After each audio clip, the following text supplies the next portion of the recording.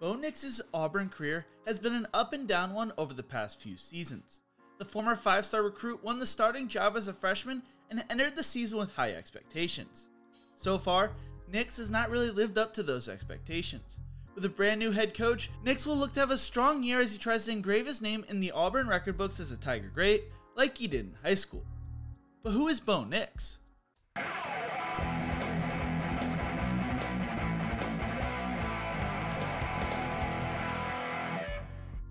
In the Who Is series, we go through the backstories of up-and-coming collegiate and pro athletes. If there's a player you want to see in future episodes, let me know in the comments section below. Bo Nix was born on February 5th and went to high school in Pinson, Alabama, a town right outside Birmingham and about 3 hours away from the Auburn campus. Bo's father, Patrick, played quarterback at Auburn from 1992 to 1995 and served as his head football coach in high school. From a young age, Bo wanted to play quarterback at Auburn just like his father did. Patrick helped train and prepare his son from a young age. As a sophomore, Nix led Scottsboro High School to a 9-0 start and the #1 rank in the Class 5A state rankings, the first time for Scottsboro since 1967.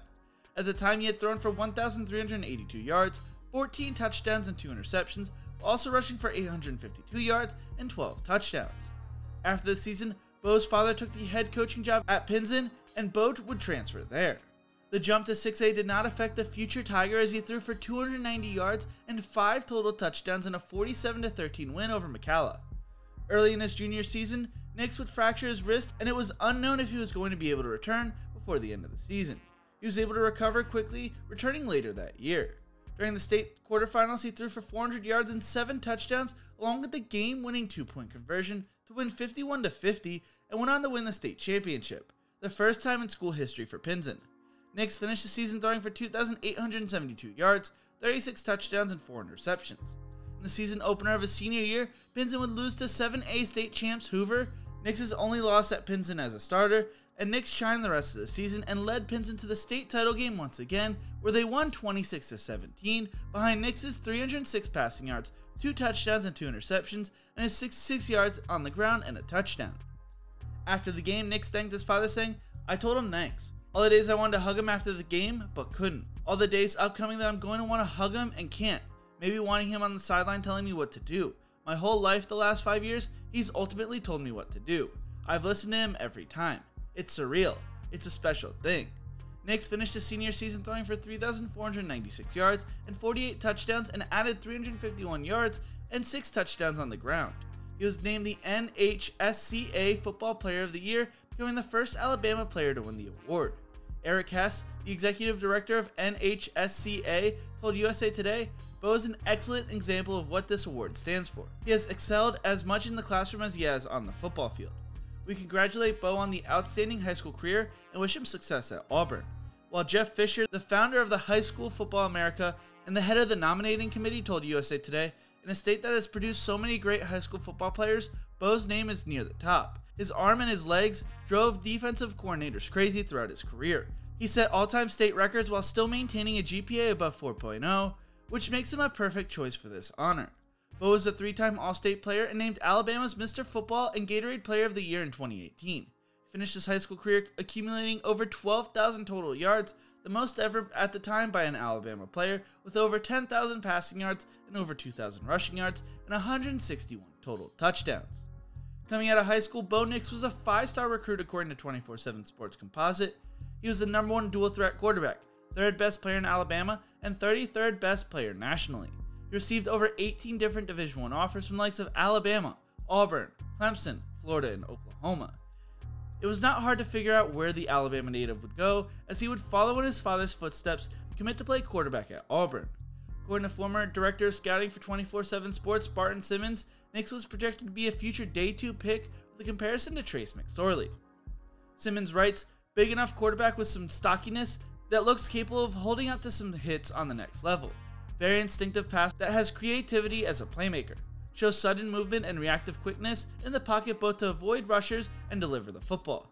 Quick thinker. Possesses light feet with good energy. Extremely accurate, particularly on short and intermediate throws. More athletic than you realize and can be a threat in the run game. Does not have an overpowering arm and can float downfield big throws. Has strong football pedigree, looks like a multi-year starter and impact quarterback that fits today's game well. potential early round NFL draft pick.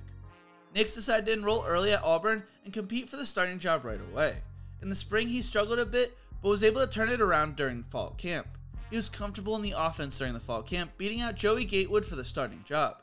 Nix became the first true freshman to start a season opener for Auburn in 73 years, with the last player to do so being Travis Tidwell in 1946. Nix spoke on the situation saying, "It's a dream come true. I've always wanted to play quarterback at Auburn. It's a goal of mine that I've had for a long time, as far as I can remember. All the way back to throwing the football in the backyard with my dad, I wanted to play quarterback at Auburn. So it's just an awesome moment. You honestly couldn't write it any better." Head coach Gus Malzahn told AP News, "I think he had a very good fall camp. I think there's a lot of intangibles that go with that. But at the end of the day, it's just the consistency and giving us the best chance of being successful." And when Nix was told about the last true freshman to start, he said, "That stat is pretty special. To me, it's something I was shooting for.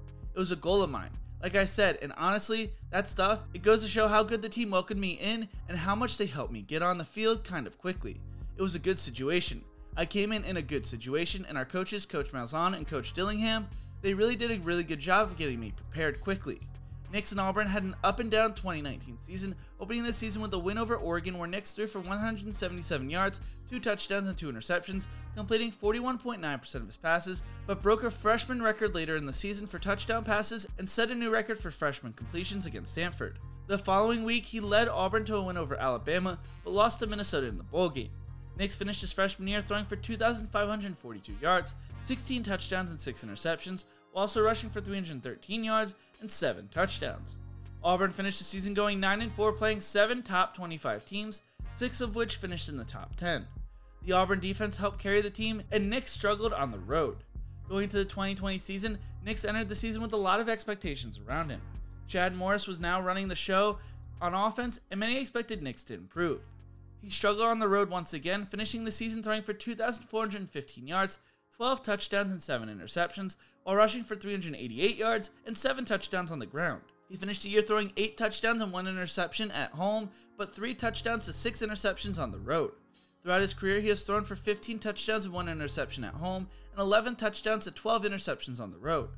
Auburn replaced their coaching staff going into 2021, bringing in Brian Harsons as head football coach and Mike Bobo as the offensive coordinator. Bobo worked with Nix's mechanics, decision-making, and pre-snap reads, but during the first scrimmage, Nix and Finley both struggled with decision-making according to Harsons.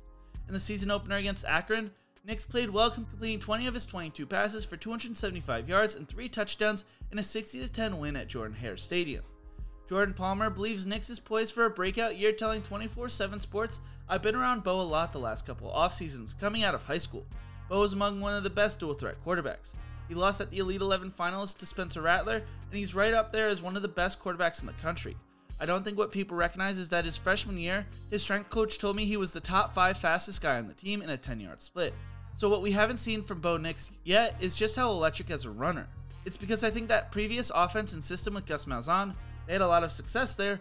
I don't think Bo was able to establish himself as a pass first then run, which is when the opportunities can present themselves and you can get that open space. Design runs can work, but you're funneling the defense towards the run. It's when everyone else is going vertical and the quarterback decides to take off that you see big runs. I think you'll see more of those from Bo and see how athletic he is.